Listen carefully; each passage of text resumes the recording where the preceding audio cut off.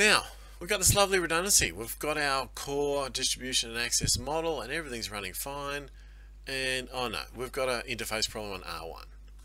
So we've got R2 sitting there, but PC1 says, oh no, I can't reach my default gateway anymore. It's cut off from the network, even though there's all this lovely, beautiful redundancy in the back end. PC number 1 can't actually utilize it or get to it. So we need to offer our clients a first hop redundancy. So let's have a look at how we get that achieved.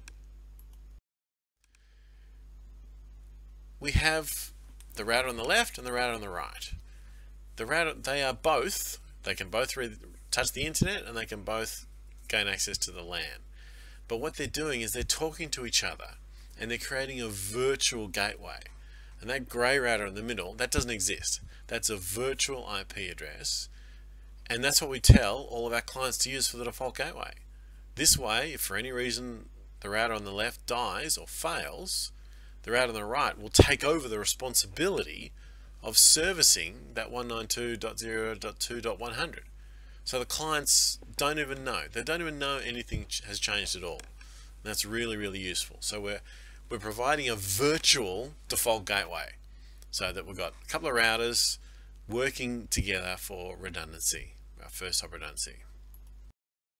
HSRP is the one we'll spend the most time on, basically because that's Cisco's proprietary first hop redundancy protocol, but it's also got a lot of extra features that the other two don't have. So we'll look at what they all do, but we'll spend most of the time focusing on HSRP. Now, HSRP's got a really interesting feature which some of them don't have, is that not only do they present with a virtual IP address, they present with a virtual MAC address as well. So this way, when the main router dies and you fail over to the backup router or the standby router, the clients don't even need to re-ARP or anything because it's the same virtual MAC address as well. And HSRP identifies itself with a vendor code for virtual MAC address. So whenever you're looking at a MAC address table and you see 00000C07AC, that's HSRP. That's fixed. And there's a group number. What is the group all about? We'll talk about that in a minute. But in this example, that's group number 1 because the last 2 characters are 01.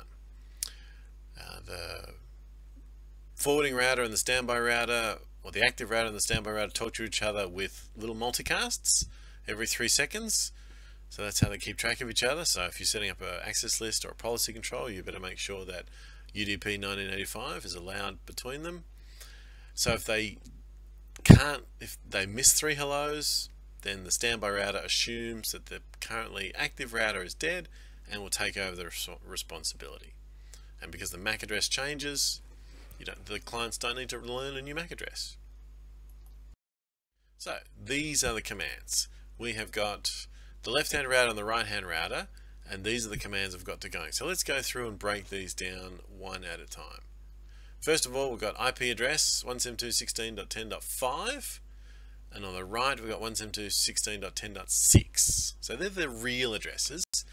And have a look at the standby command. Standby 10, IP address 172.16.10.1 is identical for both.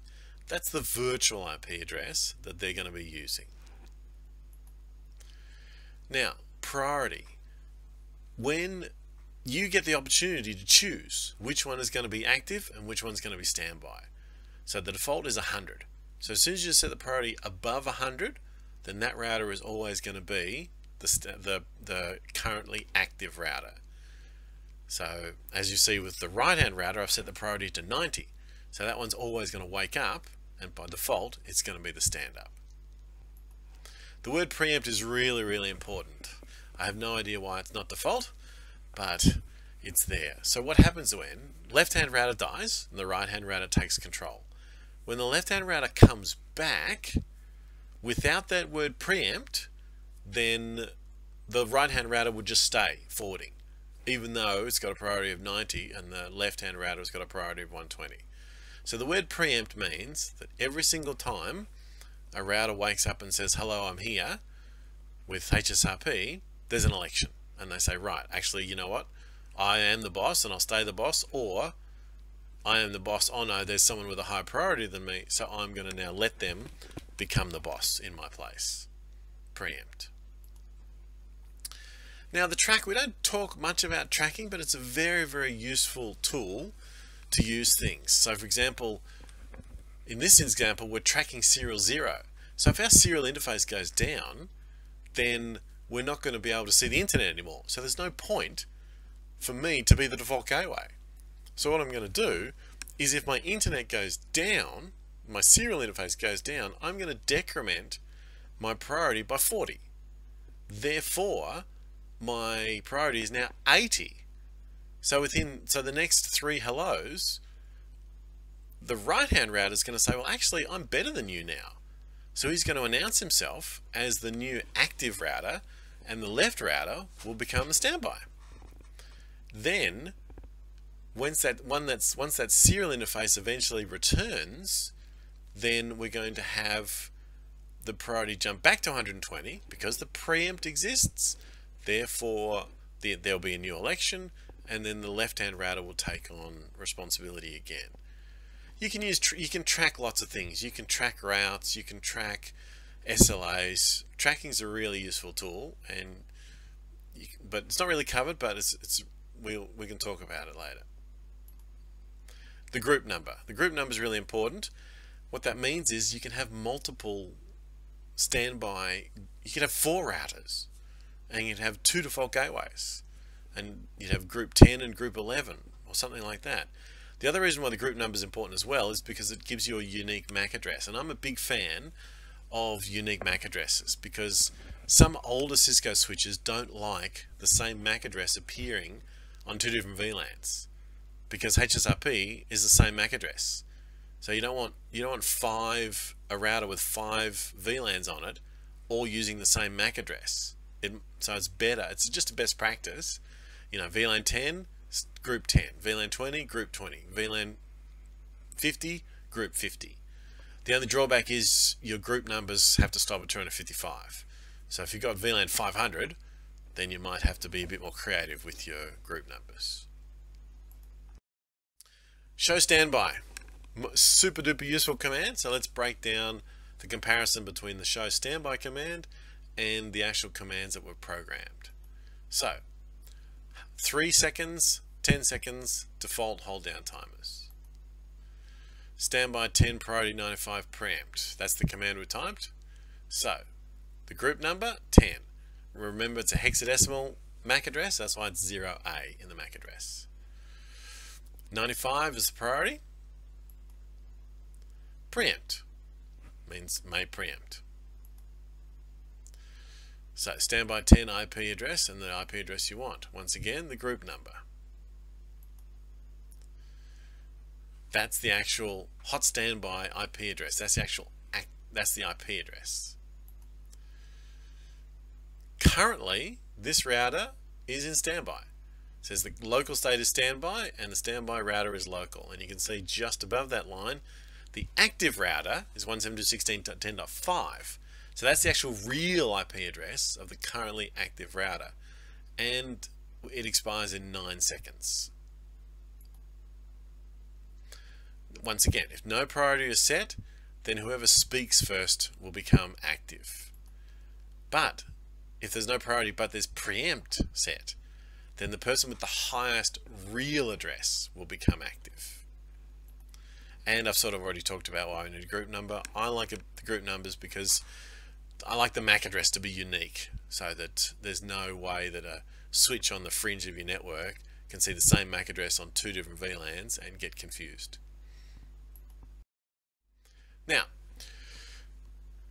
there are 2 other standards we're going to look at. So HSRP is the Cisco proprietary, but we also have VRRP, or Virtual Router Redundancy Protocol, and GLBP, Gateway Load Balancing Protocol. So Gateway Load Balancing Protocol is also Cisco proprietary, but it has a few caveats and a few little idiosyncrasies that are different to HSRP. So rather than an active and a passive, it has a forwarding and a standby, but they're both working. So they just do a round robin. So every second ARP request that comes along will be given to the user. So when PC1 does an ARP, it may go to the left-hand router. PC2 does an ARP, it may go to the right-hand router. PC3 does an ARP, it may go to the left-hand router. So that means, what that means is that the MAC addresses are still real. So they've got a virtual IP address, but physical MAC addresses. So when the forwarding router fails, we have to rely on the ARP cache timeout and the client to be broken and then do a fresh ARP and get the new MAC address for the virtual IP address of 192.168.2.100. So because the MAC address is tied, the users may notice a bit of a downtime. However, all the routers are forwarding, so you've got double the amount of bandwidth. So, you know, swings and roundabouts on GLBP. So HSRP, a lot of text. Sorry about slide with too much text. So the active router is the default gateway. If the active router fails, the standby takes over. HSRP has versions, but you don't really need to know about that. But the best thing about version 2, I guess, is you can have a higher number than 255. HSRP uses different multicast addresses and supports IPv6. You can also have authentication, but we don't really worry about that. Election process, you've got to have that priority command and you've got to have that preemption. That's what gives you the ultimate control. You don't want to leave everything set on automatic. Initial, and so when HSRP initializes, then it begins to learn, then it listens to what multicast it receives, then it goes to standby. If there's already an active, it'll stay in standby. If there isn't, and if it's alone, it'll go to active. Now, if you got two routers, one standby, one active, when the third one comes along, it will just stay in speak. So yes, you can have 3, 4, 5 routers in a HSRP group if you want it. Thank you very much. See you on the next one.